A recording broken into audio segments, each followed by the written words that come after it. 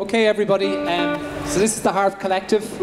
I think there's 63 of us here. So it's been a very interesting journey to get to here. It started off on Zoom. Everything seems to have started off on Zoom there about a year ago, so we had lots of different get-togethers on Zoom, and then because we're from Laois and Louth and Mayo, then we had different rehearsals in the three venues, and then we went to Carlingford yesterday, Carlingford Adventure Centre, and we had a fantastic bonding session where we all went out on the water, and some people were firing hammers or saws or whatever they were doing, and we've all got to know each other very well, and we're very, very excited to play this piece of music for you. So the four movements, as Rosie were saying, the first one is meant to be representative of the early Irish music. So it's a clan march, and we call it Teitheamh the nIarlaí, or the Flight of the Earls. It's meant to be representative of the 1600s, but there's a sort of a modern slant to it, so we'll give that a go. Thank you.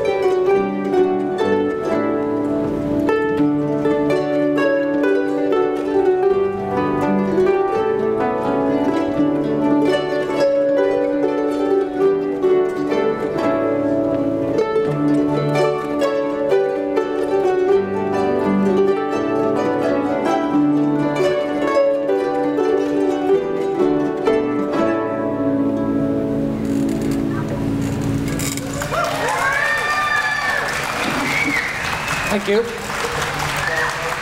Thanks very much. So the second piece of music is meant to be representative of the era, I suppose, of Turlough Carolyn and the Baroque Irish sort of European-ish harpish music. So it's based around 1800s. So I wrote a Planxty, and I called it Planxty John Leslie. He's a famous landlord. Don't know if you've heard of Castle Leslie in Monaghan. So he would have been of that aristocracy. So yeah, so myself and Dúrthaí Bhuacala and Gráinne Hamley and Siobhan Buckley are going to start this piece, and these ladies have been doing all the teaching. So we're all excited.